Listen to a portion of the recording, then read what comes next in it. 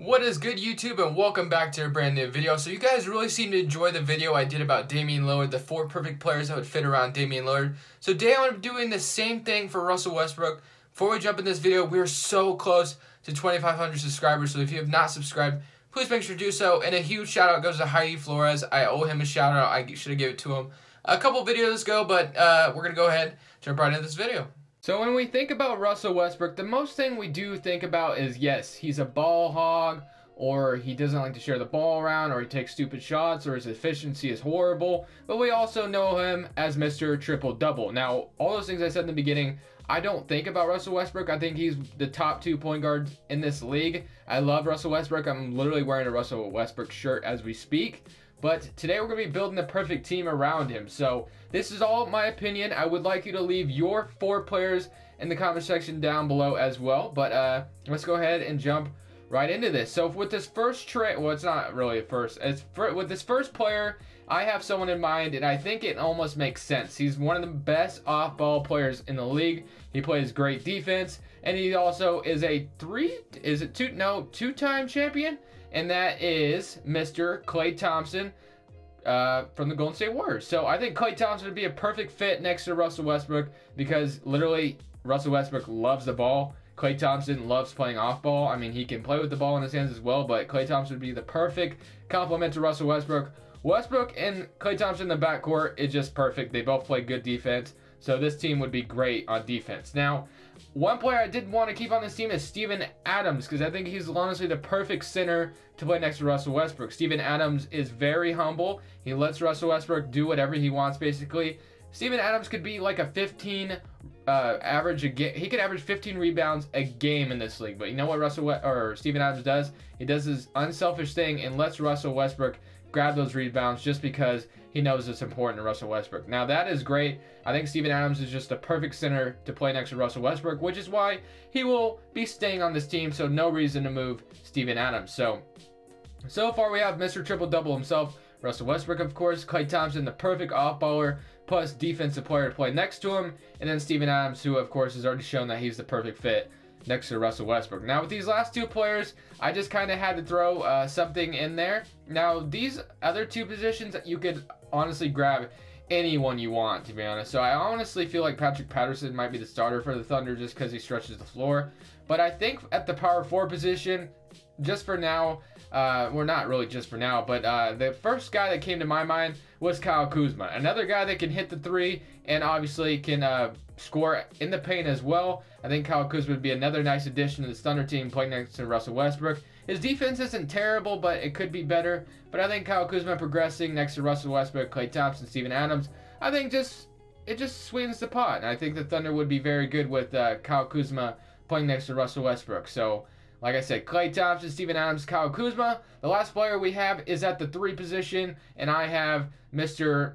Let me grab Andre Roberson, trade him out of here. Andre Roberson obviously is a perfect defender for the Thunder, but he's obviously not the greatest 3 shooter. But he was off the Boston Celtics. You know I would love to grab Jason Tatum, but I'm going to go ahead and grab Jaylen Brown. Another guy that can play off the ball, who's a good, decent defender, and who will only get better from here. I think Jaylen Brown would be the perfect complement to Russell Westbrook as well. So basically, I think this team would honestly maximize Russell Westbrook's usability. So definitely why I have it the way it is. I'm going to go ahead and move Jaylen Brown to the small forward, though. So with the rotation, this is the final rotation I have.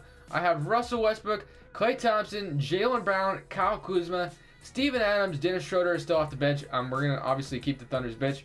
Nerlens Noel, Jurian Grant, Raymond Felton, and Alex Sabrina is obviously not getting a minute. So let me know what your guys' perfect 4 players to play next to Russell Westbrook are, and if you agree with me, or do you disagree with me, or do you think this player doesn't make sense, or do you think this player makes sense? But obviously, I think that you really can't argue with the Klay Thompson debate.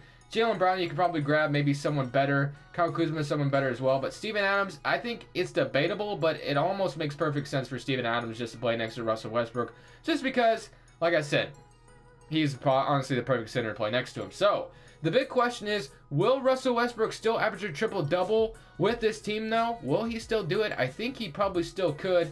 I'm going to go ahead and turn trades off. No trades will be made. We're going to go ahead and see how this team does, and I honestly bet that we're going to make the playoffs. So let's go ahead and say my to the end of the season, and let's see how this OKC Thunder team does now with my perfect 4 ideal players next to Russell Westbrook.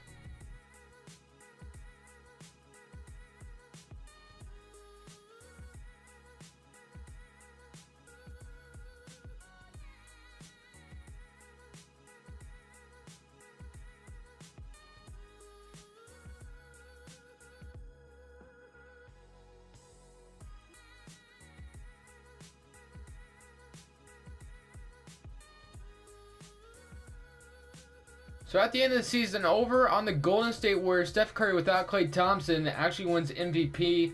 Luka Doncic is your Rookie of the Year. Paul George wins Sixth Man of the Year. This man was literally coming off the bench for Golden State. They literally did not start KD and Paul George together. They decided to take, wow, okay. And that's one thing I don't like about 2K. I mean, obviously, in real life, Steve Kerr would start those two together, not have Paul George come off the bench. That literally just doesn't make a lot of sense. But Russell Westbrook, is he even on an All-NBA team? It doesn't look like. I didn't see him, but he is on the All-Defensive Second team. We're second in the conference, 62-20.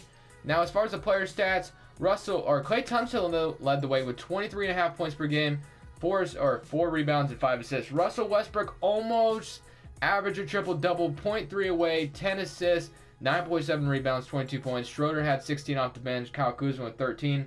Jaylen Brown with 13, Steven Adams with 11 and 10, and almost 2 blocks as well. Also had a nice outing off the bench, 7 5 and 1. So let's see how far this team can get in the playoffs with the perfect roster around Russell Westbrook. We faced the Denver Nuggets in the first round, and we beat them in 7 games. So that was definitely a pretty close series. We did close out in Game 7, 24 points led the way by Dennis Schroeder. Now we're facing the Houston Rockets. So the Houston Rockets obviously grabbed Melo from the Thunder, and now they're up 2-1 on us. Can we even it up? They're up 3-1. How about if we go in here, we do a little bit of this and a little bit of that. So let's go ahead and see. And yeah, okay, we get beat. So 36 points. Klay Thompson tried his best, and Russell Westbrook tried his best as well. So we do get beat in 5 games. Oh well, what can you do? But I do, like I said, thank you guys so much for watching. I really do appreciate it. And the Toronto Raptors win the championship. Interesting. Thank you guys so much for watching. I really do appreciate it. Let me know what you guys saw in the video and the next player that you guys want me to do. If you guys keep enjoying these, I'm just going to keep doing these until 2K19 comes out, because I really don't have a better idea at the moment. But I did start college today, so your boy's schedule is getting a little bit busy, but I'm still going to try to get a video out to you guys each and every day. Sometimes I take a day off one day during the week, but I'm definitely still going to grind for you guys, so a subscription would really mean a lot. But thank you guys, this is Crushables, and I'm saying peace.